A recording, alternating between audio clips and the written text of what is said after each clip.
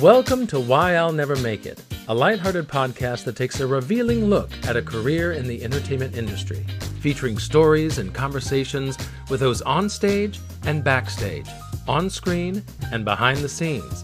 To keep up with all the guests and episodes, go to the website, WINMIpodcast.com.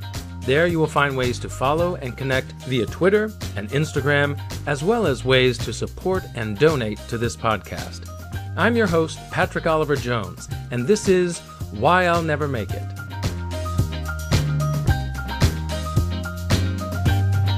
Hello, and welcome to another episode of Why I'll Never Make It. Now, as you would rightly guess, most of my listeners are here in America, of course. However, I also have listeners from all over the world, including Canada, Spain, Malaysia, and Australia, just to name a few. With most of the focus on who will win and won't win the Tony Awards right now, I wanted to look at the bigger picture and see what theater, what creative energies are happening outside of New York City. Well, in fact, outside the U.S. So this will be my very first international episode. Joining me on the program today is Sherryl-Lee Secomb from Australia. With over 35 years on stage creating roles in musical theater, farce, and dramatic works, she began working as a freelance theater director, creating large-scale musical theater productions in her hometown of Brisbane, Australia. Now, in 2011, she was appointed as the Communications and Online Marketing Manager to Savoyards Musical Comedy Society, which is a large community-based theater company, and began the process of creating their online presence. Well, in 2014, an experience with a passionate but under-resourced regional theater company, it inspired her to begin a blog called An Idiot on Stage. And she does this to highlight ways in which community-based theater organizations can both improve and also grow. And she is joining me to talk about her journey as both an actress and as a director here on the program.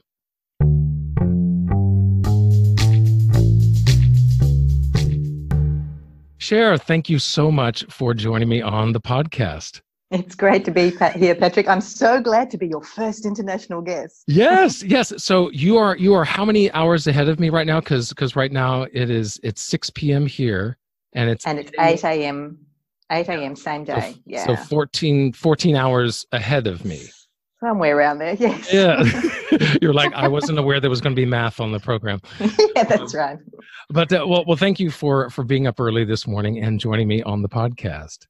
My pleasure. So I wanted to just start right off, and I mean, with a name like An Idiot on Stage, like where did that come from? Why do you have that title? When I started the blog, I thought, this is going to be some serious work. I'm going to, share my experiences and help people out. So I happened to be listening to The Boy from Oz, and I love Judy Garland's song, Quiet Please, There's a Lady on the Stage. And I thought, Lady on the Stage, that's brilliant. And I thought, no, really, too much of an idiot for that. That's just not going to cut it. I've got too many experiences where, you sort of start to develop too much pride in yourself and you instantly fall flat on your face. An idiot on stage is far better. So that really just, it was just for me more than anything, but it just resonated with so many people because I was able to share and remind people of the joy of what we do and just not taking yourself seriously, but what you do seriously. So that's really where it came from. I think that's brilliant. Yeah. I mean, because, I get a little bit of flack for my own title of the podcast. So it's nice to meet a kindred spirit who realizes that this creative venture that we're on isn't all just glitz and spotlight, that there's a lot of down times and setbacks to go along with it. That's right. And you can't take them too seriously. You can't let them get you down. You've got to develop a way of approaching them from the beginning. Well, I think that's so important because I think for most of us, we started as young children maybe, or, adolescents getting into theater, and it was something fun. It was an activity that our friends were doing, or something that, oh, wow, I get to be on stage, or I can sing this song, or whatever it was. And it starts as this fun, energetic experience. And I think so often we get mired in the business side of it once we grow up that we lose sight of that childlike fun of it. We do. And if you're going to make this a career, yes, it's hard work. I think that element is lost on people. I find there's two groups of people that tend to go into this industry: those who are seeking fame for the wrong reasons, and those who understand that it's a job and a craft. The job and the craft people tend to last longer and sustain better. Whereas, if you don't figure out pretty quickly that the fame issue isn't going to, work for you, and what is actually driving that, then you're going to crash and burn sometime soon. So, being able to maintain the fact that you are a creative person, not just that your creativity, that goal that you're heading for, is the only thing that's going to make you happy. I think sort of being able to sustain that is very important, and each individual person has to find their way of maintaining that joy. And with your experience, both with the blog, but also your years of working in the business beforehand, what have you found are ways that people are using to sustain themselves and keep that energy and keep that drive going? Well, that's an interesting question, because here in Australia, one of the statistics show that people in the creative industries have high levels of mental health issues, depression and anxiety. And we actually have an organisation here in Australia that started a few years ago to support that. I think one of the things that is so important for creatives is to have a tribe, is to have that group of people that supports you throughout your process, because it's tough when 90% of the time it's rejection. And a lot of artists go into this, a lot of creatives, emerging artists, from the very beginning, they go into this with all the good intentions. They do their studies, they do their skill, but they haven't developed a foundation that says, this is the way I'm going to react when I get rejection. This is the way I'm going to react and deal with people who are, just stupid. And it's because there's plenty of those. There's plenty of stupid out there. That's right. But they don't have these foundations. And so and it's always when, not if, when they strike these situations constantly in their career, they don't know how to react. And so we get depression, we get anxiety, we get crash and burn. And there's so much loss of great creative talent because the underlying foundation of who they are as a person, that strength, that self-awareness, isn't there. I think that's so important, because certainly here in America, I have many friends, myself included, who has gone to therapy, just not just for career stuff, but just kind of keeping our mental and emotional awareness front and present, so that we can always be, as you said, so that we can be ready for what comes our way, because there's plenty of downturn, there's plenty of unemployment, there's plenty of, as you said, people that we work with that aren't the best people to work with. And sometimes, I will admit, sometimes I'm that person. I know that in my career, I've been the person that's like, why are you acting like this? Why are you saying these things? And so I've been that stupid person as well. And as you mentioned that there in Australia that they started this program, was that something that began at like a local level? Was it more of a governmental level, or how did this program kind of come about? Well, it's a national program that was started by artists themselves, the industry themselves.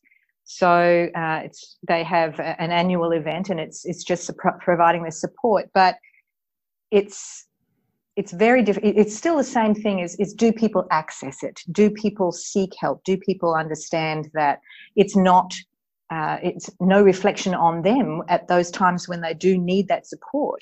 Because, in our society today, and creatives, we're reflective of that. We don't live in tribes. We don't live in that collective that says, right now, today, I need the support. I've just had this rejection from the audition, or the audition didn't go well, or whatever it is, and I'm struggling to deal with this.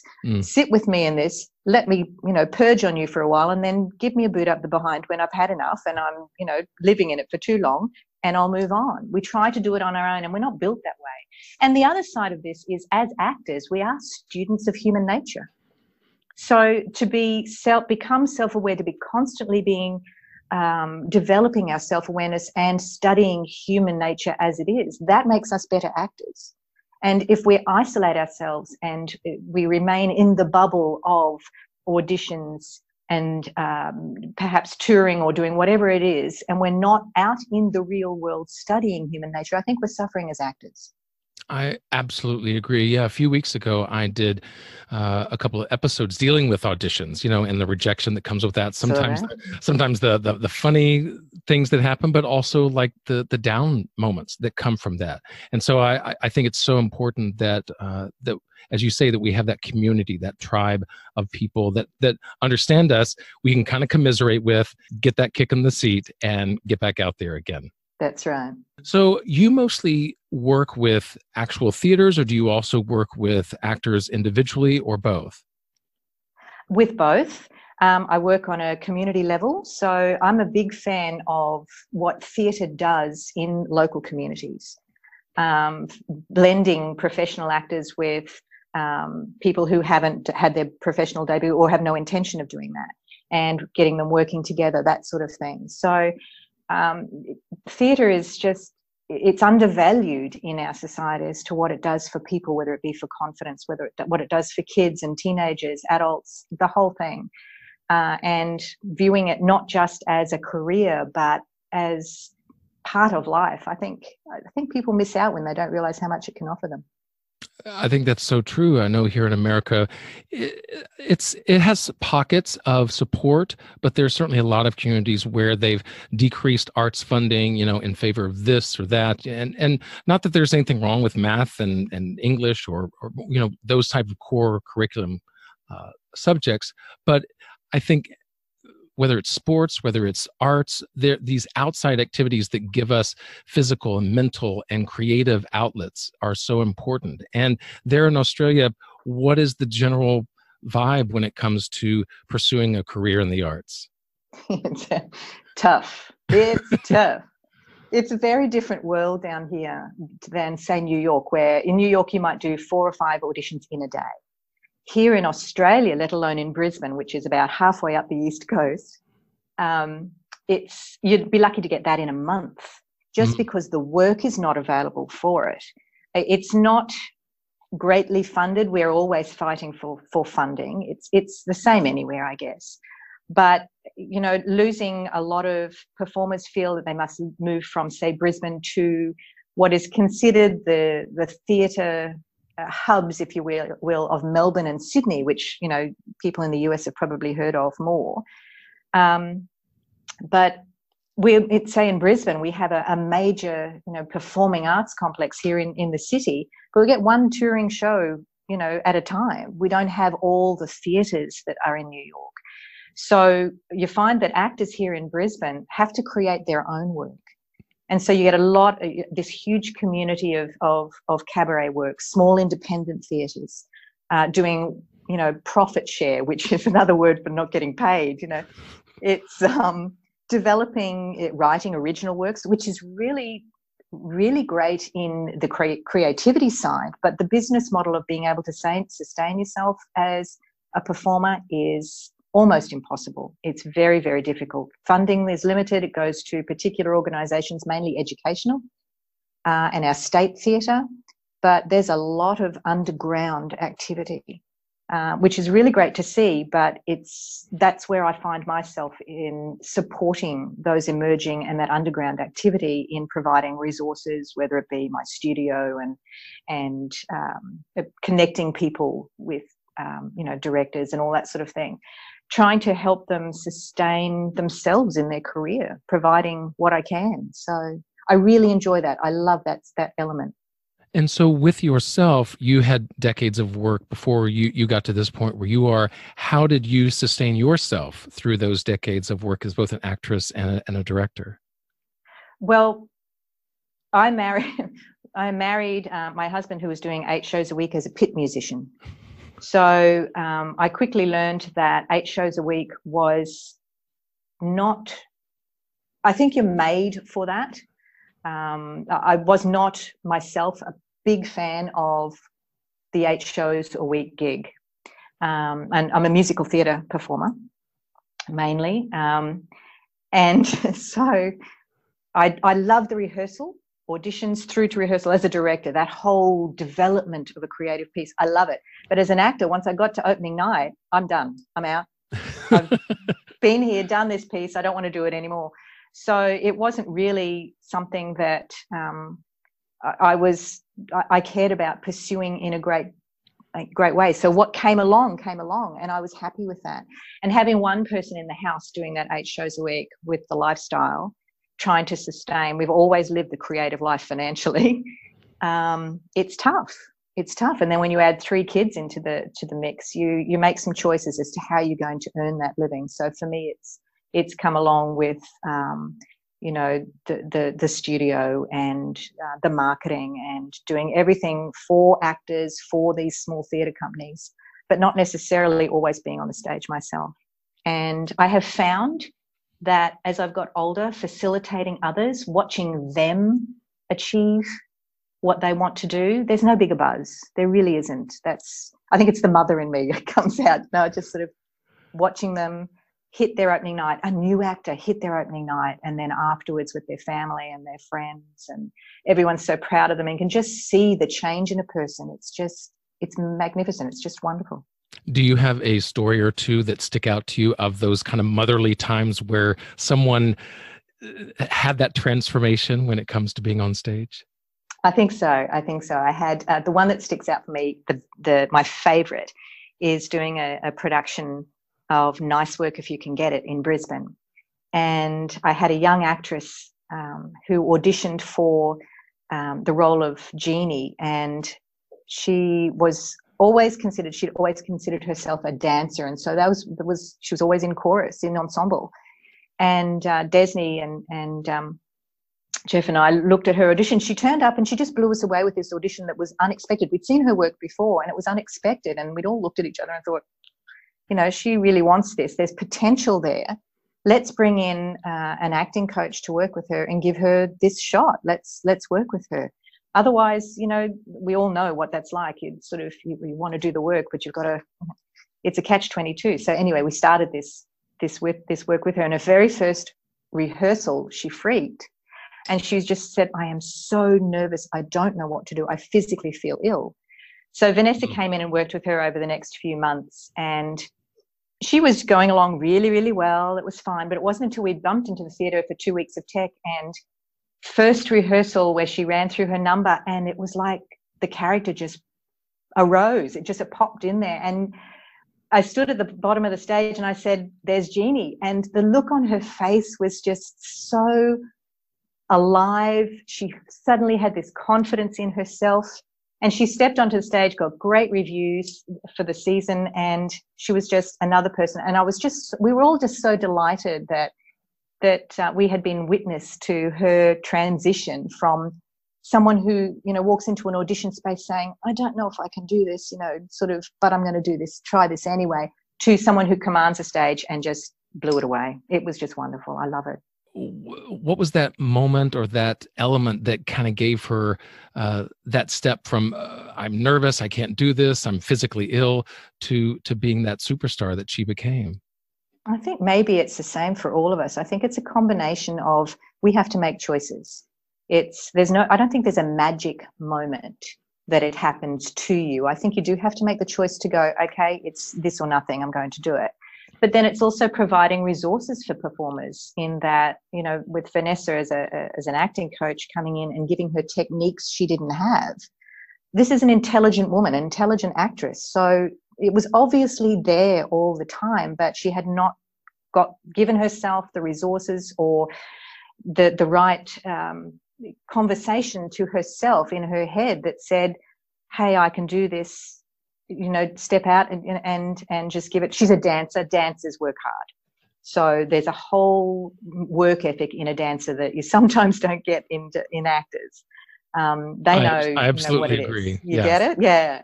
So I think that stood her in good stead, in that, well, I'm just going to get out there, and I've done everything I can. She was supportive. Vanessa is just beautiful with actors, and giving her the resources, and then it's all up to her. It really is her choice. And she was the one that made it happen, I think. And you mentioned resources, which I think is so essential to all of us. And that's not just acting support and having that community and tribe that we talked about, but also having the financial resources. And I imagine that with the theaters that you work with, that's one of the major concerns in keeping the funding and just keeping the doors open. It is. It is. For small independents here in Brisbane, very few of them have funding. It doesn't matter anywhere in Australia. The small independent theatre companies that are professional theatre companies that are trying to support a small ensemble, and there's a huge number of them. It's an enormous number of them. But they don't get funding. They can access a grant if they're lucky, but they have to generate their own income. So that does put huge problems for them as far as marketing their show, trying to get good people in there for technical support, sound, lighting, all the rest of it, paying for rights, paying for theatres. It's a huge burden on them. But if you committed to your theatre, this is really what you want to do, there's a certain group of people out there, producers, that will do that. Sometimes you're going to crash and burn with it, and I think a lot of people can relate to that. There is on the community level here in Australia, there are some very large theatres, because they work on a combination of a volunteer basis, some paid staff, and then a lot of professionals who donate their time. They can generate a higher revenue, which they then pour back into their community, their productions, and they're often pouring a lot more money into productions than small independent professional companies. So, but then they exist for a different reason. They exist to give emerging artists a place to perform, and in Brisbane you find that a lot with community theatre, in that it's a combination of professionals and amateur performers, because professional performers have to stay active, and if there's nothing else going at the time, and you've got a big company that's doing Chicago or whatever and working with great people, then that's what you go and do. Because you had mentioned that. Yeah, because you had mentioned that it's like 4 or 5 auditions maybe a month. And so is there a lot of traveling? I assume, do you find that people stay localized and just kind of make it work and have other jobs on the side? How do they balance all that? Both. There's a lot of jobs on the side, isn't there, for all of us? Right. But, you've got, technology has changed a lot too. So you've got your video auditions. I think Australia sort of, maybe that's a bigger thing in that we are so spread out. We all live on the coast. Majority of us live on the coastlines, and the Gold Coast is an hour from Brisbane. Melbourne, it's the bottom end of Australia. There's no day trips. It's sort of pack a lunch and go for a long drive. But no, it's you. A lot of people will make the decision to move south, which is sad for us in Brisbane, which is an emerging creative, hub. But if they feel that that's what they need to do, is to be down there where the auditions are, then that's fine. But up here, as I said before, they're generating their own work. And there are organisations like Elephant Boot Productions here in Brisbane that support these artists that write their original works and want to get it from the page to the stage. But that's a whole business side of things. How do you do that? So there's organisations like that help the artist to develop the work and then produce seed funding, all that sort of thing. And they're not alone. Those organisations sprout up through necessity. But you've got your average day job, Yeah, that was actually what I was going to ask about, because you had mentioned new works. And so I'm glad to see that there are organizations out there that are specifically geared toward that, because that's so important. Obviously, New York City being the huge mecca for theater in the U.S. that it is, there's a lot of opportunities for, small writers to national writers to kind of work on their new works, first draft, second draft, and so on. And what is the process there in Brisbane that helps these artists continue to write? Well, we have in Australia, we've got various organisations or hubs that support the writer. There's not enough of them. And of course, seed funding comes from philanthropy. It's not government. So you've got the odd organisation here in Brisbane that will support emerging artists, but they'll focus on teens and, school age. Which is more about funding from government than anything, which it's great. But, your artists that have been through school or, come out of college and realised, well, I've got my theatre degree, now what do I do? And we churn out a lot of them. And here in Australia, you sort of go, well, where are these people going to get work? And they are not taught the business side of being a performer, in that, you know, you have to be proactive, you have to get out there, you have to get representation, you have to do all these things. There's not enough taught there. It's all about their skills, which is great, but it's not enough. And so you've got these pockets of philanthropists that are, you know, artists themselves or have been there and, you know, want to support, but you can only support so many people at a time when it's hands-on. So we need more of it, but it's definitely there and growing. Brisbane is relatively new. I mean, it wasn't until the 80s when it started to develop a musical theatre world, because that's when we got our big performing arts complex here in Brisbane. Mm-hmm. So before that, we're out in the sticks, you know. Being that isolation does mean that we develop our own identity as artists, performers, writers, because you haven't generally got the instant influence by a country just across the channel or anything like that. There is a particular Australian identity, which is great. What would you say is the difference between those that are writing and from Australia, about Australia, as opposed to these maybe international tours or other shows that come in?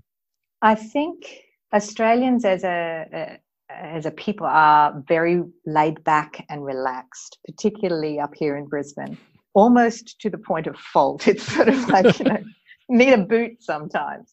But I think, you know, as you emerge and find an identity, it is more relaxed. And I think sort of that name, my name of the blog too, An Idiot on Stage, is reflective of that, in that Australians do tend to be able to laugh at themselves as well. So humour is different. But that laid backness, that relaxed personality element can sometimes work against you too, in that we do need those drivers to walk alongside us that says, okay, well, you know, not that we're all at the beach, I'm stereotyping here, but, you know, enough with the surfboard, let's get back to riding. Well, with most of the population living there near the coast, near the beach, I've traveled there through Sydney and Port Douglas and the Great Barrier Reef. And yeah, it's so easy to just walk outside and be enamored with the beauty around you. I imagine it can get a little tough to, okay, all right, now I got to get back inside and get back to work and keep going. I know, and you don't have cold winters. Here in Brisbane, we don't have, you know, snow to hunker up down in inside and just stay writing. It's you know, practically 80% of the time it's like your spring, so it's a bit tough. But no, it's having those organisations like Elephant Boots and those sorts of things to help you to drive along that work ethic. Really, you know, we've got some great writers, great performers who work so hard and wonderful people. I love them. But yeah, it's having those people to walk beside you and keep you going in those times. But that's the same for everybody, really, isn't it? You know, we have our moments when it just is too tough. I'm wondering, life happens. Life does happen. That is true. I'm wondering, as you say that, if there are any either performers or individuals or theaters that you have worked with that didn't end up making it, that essentially fell by the wayside and weren't able to maintain and sustain that business side. I think on a community level that happens, even though there's a lot of money involved. I think that happens a little bit, not as much as it used to, I don't think. But it'll happen two ways. You'll have on a community level where there's a lot of money and not enough business training. And that is across the board for creatives, not enough business training on the business of theatre. But then you've got all the independents. It sometimes feels like graduation time from theatre school, you get, 200 kids out, and then 3 months later, you've got 200 small theatres have started up, It sort of feels like this. And then 6 months later, you haven't heard from 50 of them, 100 of them have sort of, produced one show and they realised how hard it was. And I don't think that's a bad thing. It's a sad thing, but it's not bad. I mean, this is a tough business to be in, no matter what level you're at. And if you don't figure it out, then maybe it's not for you. You've got to have that drive. You've got to have that part of you that says, no matter what, I'm going to figure this out. They're your producers. They're your people that are going to make theatre happen for people. So it's not bad, but without naming names, there has been, major crashes and burns occasionally over the years, and they're really, really sad because they didn't have to happen, and affect a lot of people because they produce great theatre, but because they don't understand the business side. And sometimes it's a case of don't know what they don't know. They make decisions that it's too late when you realise it was the wrong decision, and you can't scrabble back, you can't recoup. That's it, you're out. What would you say are those business technique, that knowledge of business that both organizations as well as I think us as individual artists are missing sometimes? Promotion is a major element. Promotion is major in that, and I think social media is fantastic, but it's made us lazy. In that we think, a little bit of posting to my social media and that's it, everyone knows about me or my show. So there is this understanding, or not enough of an understanding, that we have to study this, we have to learn, we have to upskill, not just our dance classes, acting classes, voice classes. That's not enough. We also have to take some, and there's plenty online training, there's no excuse for it, but we have to take training in how to run our social accounts that actually are effective, rather than us chasing vanity metrics of how many people liked my post today. Totally pointless. It's upskilling on that and understanding as an individual artist that as an individual we are a business. I am a business. I am a business that is promoting my own personal brand. And so how do I do that? That's you've got to figure that one out. For organisations, here in Australia, when you've got, say, community organisations that are run by volunteers. Now, in those volunteer groups, you can be lucky enough to get a professional marketer on team. You can get a professional manager on team. You can get a professional production manager on team. You can be very lucky. Majority of them won't. And it's still the same sense that I get from them, in that they don't upskill. They don't know what they don't know. So they're just we just want to get together to create art. We just want to come together to create a piece of theatre. And I think, well, that's great. That's really honourable, but do it in your living room for mum and dad. Don't, pour hundreds of thousands of dollars into a show that you can't sell because you don't know the business side. It frustrates the hell out of me. You can probably tell, but it's unnecessary. It doesn't have to be that way. There's, people, it's always going to be hard work. It's always going to be hard work, but you've got to seek out those other skills, management, all of that. There are people who will help you. Just put your hand up and ask. But I find artists really struggle with that. They struggle. Creatives struggle to ask for help. Yeah, I definitely find that in my own life, where whether it's a personal problem or whether it's something that I'm trying to work on the business side, as you said, I kind of go online and look it up myself, or I try to okay, well, let's try this or try that. I'm a lot of times it is that just throwing something at the dartboard approach, and we'll see what hits the bullseye, and that's I guess it's good that I keep trying, but when my efforts are going in the wrong direction, then it doesn't help anybody. That mentality of trying new things all the time is the foundation of success. So that, as you say, I try this, it doesn't work, try something else. If you don't have that, then don't bother. That's fantastic. But as you say, when you realize, well, I'm just spitting at a wall here, right? And there's plenty of online world. I mean, it's different. It's different to what it was in the 80s when I was, starting out. There was no internet in the 80s, and it was a whole different world. Even researching for an audition was so totally different. And I made some really bad mistakes because of that. But now, the world is your oyster. You just have to pick up your phone. Yeah, something that you said really struck me is that social media has made us lazy, because there is this instant immediacy of, well, I can just pop on my phone, 5 seconds later, I have the information that I need, or, whatever the audition. And I think that does make us a little lazy and can affect that drive in detrimental ways. Yeah, we have to understand that skilling up, we have to put the same effort that we put into our creative skilling into the other areas of our life, whether it be personal development, whether it be the business side of things, it's something that has to be learned. It's not something that, you know, you're going to have instantly just by Googling it. It's something that's going to take time, just as much time as it took you to, you know, learn to tap dance or whatever. It's a constant thing. So you just add it to your bag of tricks, put it in your rehearsal bag, and continue to improve on it.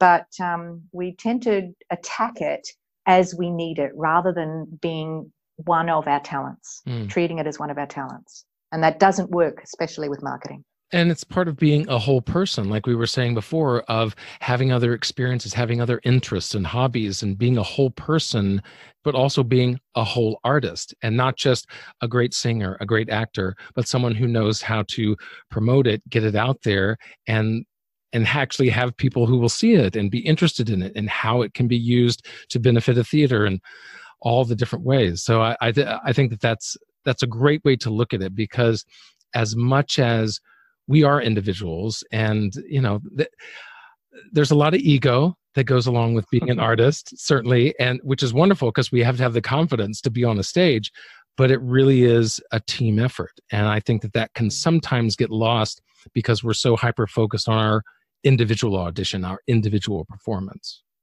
That's right. I think for me, when I'm casting a show, one of the biggest things for me is team, in that I can have 100 people in a dance call, and they can all be fantastic dancers, but I'm going to always be drawn to the one that technically may not be up to scratch to this one over here who's just come off a tour, but she's giving it everything, and she's also got a personality that she's watching out for those around her.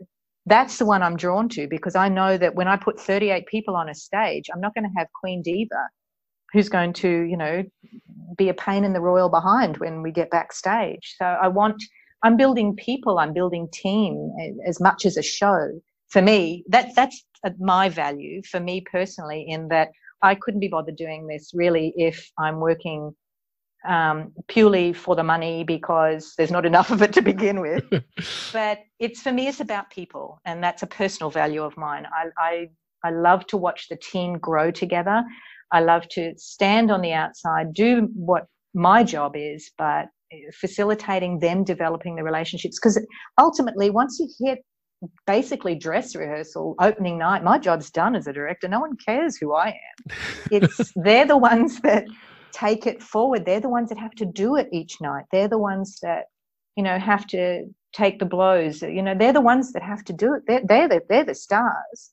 And that sounds ridiculously humble and stupid, doesn't it? But it is. Once opening night hits, I can walk away. You know, MD's busy, but I'm walking away, and just watch and enjoy. But yeah, so it's about team, it's about people, and that comes from, if you're walking into an audition space, it's having that confidence to let go of the need to control the outcome. You have no control over the outcome. All you have control over is your skill base, and you are there to offer that, and don't precast yourself. A number of people who come into my audition spaces with this aura about them that says very obviously, okay, you've just come from a bad audition and you're bringing it into this one, and basically telling me by your stance, I'm not going to get this. It's, you know, you're not going to pick me. Well, you just, you know, made sure of that. Right, you just sealed that fate, yeah.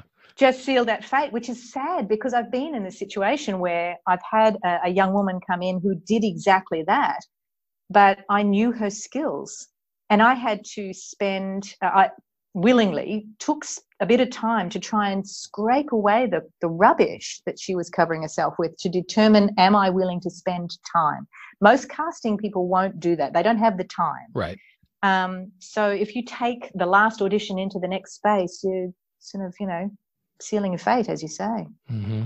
Yeah. Well, I mean, it's just so hard not to carry those disappointments, the rejections, and whether we've been rejected or whether we know ourselves, we just sucked and bit the dust on that audition, and we kind of carry that energy, as you said, into the room. It's tough to let those things go. It is. And I think this is where I come back to, I've been thinking about this a lot lately, is the foundations for an actor. And that is, knowing before you begin how you're going to react. In other words, you're setting yourself up. This is what I believe. You're setting up your values. This is what I believe about me.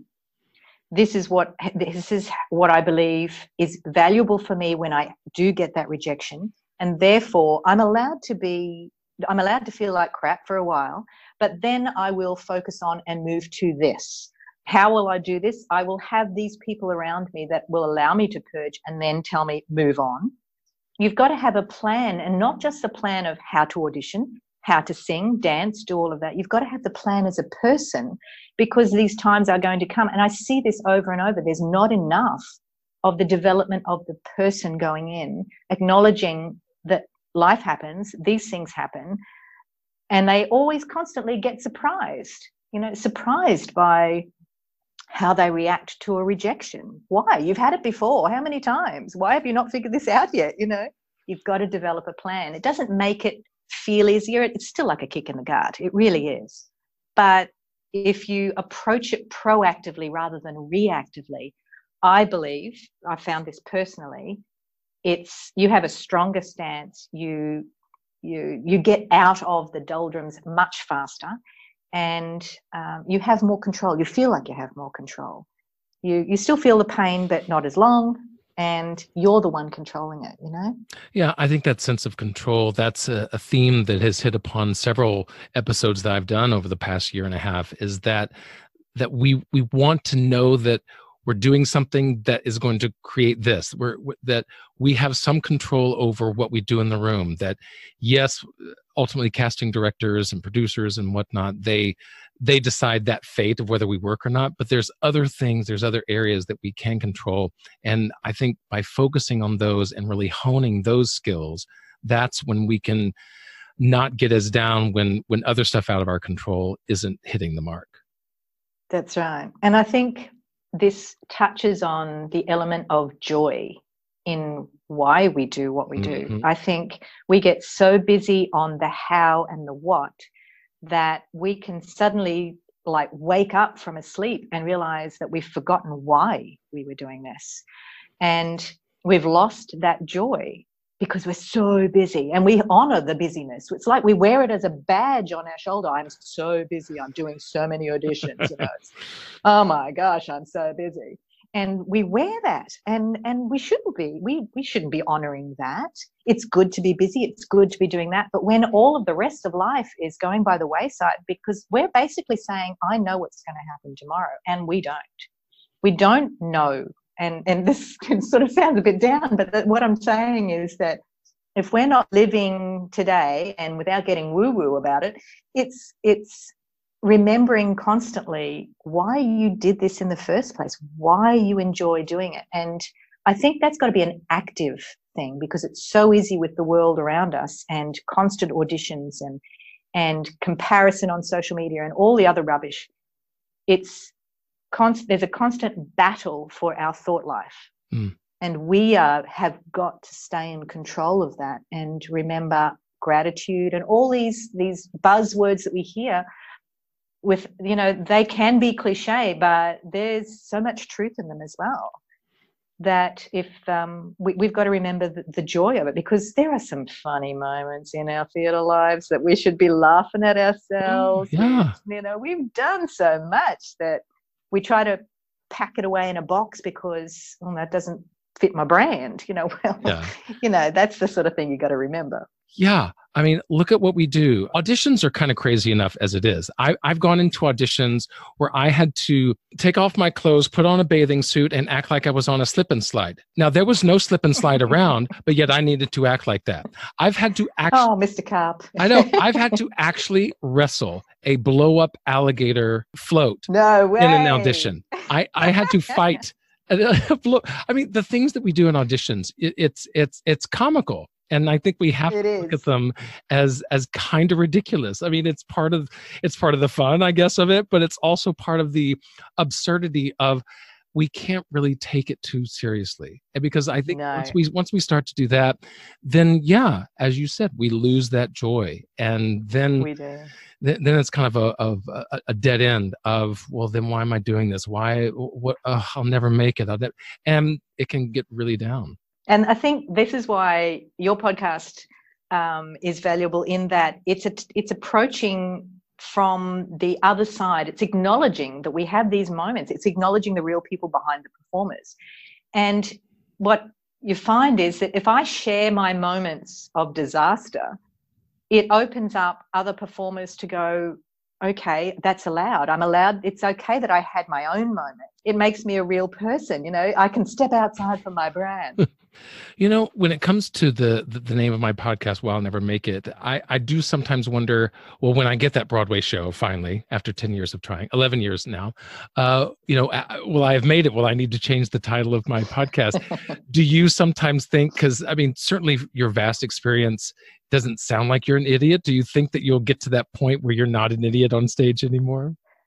I don't know that I want to. I think I've considered this, but I think it keeps me humble, Patrick. I think it's certainly a conversation starter, but no, I think it's who I am. It has become who I am. Not an idiot, but I think through my writing in my blog, the biggest compliment I ever got from someone was when I met them at an audition. They said, "You are exactly who I thought you would be." And to me, that I was blown away by that. And I thought, yes, that's what it is. I want to be that foil, if you like. I don't want to be that person that people can't relate to. Right. I want to be that voice of, things go wrong. This is real life. We all do this. And I think this is my joy. I think that's where I get the joy from, is finding those moments that remind me we're real people doing a really weird job that the average world sort of would. I often say, we step on stage, which the average person would pee their pants doing. It's something that really frightens people. And, the average person if you got a stranger off the street into a rehearsal or a dress run or, any of those things, they would be flabbergasted. Yeah. There's a word. They would not, that this is just so weird for them, and we become insular in our little bubble world of theatre, and we forget that what we do is amazing, crazy, weird, wonderful, fantastic, absolutely stupid. It's just fantastic. But I've found that anytime that I feel, I don't know, stuck in my career, or I feel like I'm not doing everything I should be doing, I'm kind of down on myself, all I have to do is have a conversation with someone outside the business, and they ask questions about me, what I do, what I've done, and they are blown away. They are just mesmerized by what I see is kind of, it's all right. It's kind of ho-hum. I mean, it's not those people.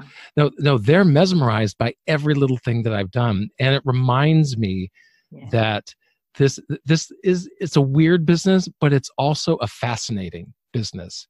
And I need to, it is. That's right. I really need to appreciate that more than I do sometimes. I think it's about being a creative, not just having a creative career. There's a difference there, and how do I articulate that? You're right in that we take it for granted. Everything we do as creatives is creative. I mean, how many of us in musical theatre have a song for every event or everything? It's my kids just go nuts sometimes. Really, Mum? There's a song for that? Of course there is. This is musical theatre life. But it's celebrating what we do. And you're right, getting outside of our bubble reminds us, this is fantastic. I get to do this in all its forms. And it's not just celebrating the goal that we're chasing, which might be the national tour or the Broadway show or whatever we see as success, and it's different for all of us. If that's what we're waiting for to call ourselves true working actors or creatives or successful, then we're up for a whole life of grief because we don't know when or if that will happen. And so it's celebrating all of those moments along the way, whether it be the podcast, it's helping another actor. It might be going and doing, serving, I don't know, behind the bar of your local theatre company. I don't know what it is. It's all those things that we consider ho-hum. As you say, the world outside has a completely different view of it, and we need to celebrate it more than they are. This is our life. So Absolutely. It's gratitude, it's celebrating. Well, I can certainly say that you may be half a world away, but we certainly share the same path when it comes to this career and our enjoyment of it. I'm so thrilled and grateful for you for taking the time out and getting up early morning there to talk with me on the podcast. It's really, I mean, my husband likes to laugh that, I can talk about theatre under wet cement. And it's true, but it's so nice. I've been really excited to talk to you, other side of the world and everything. But you just realise how small the world is, that no matter where you are in the world as a creative, our journeys are the same. Our lives are the same. Absolutely. Thank you for coming on. Thank you, Patrick. It's been so much fun. I really enjoyed this.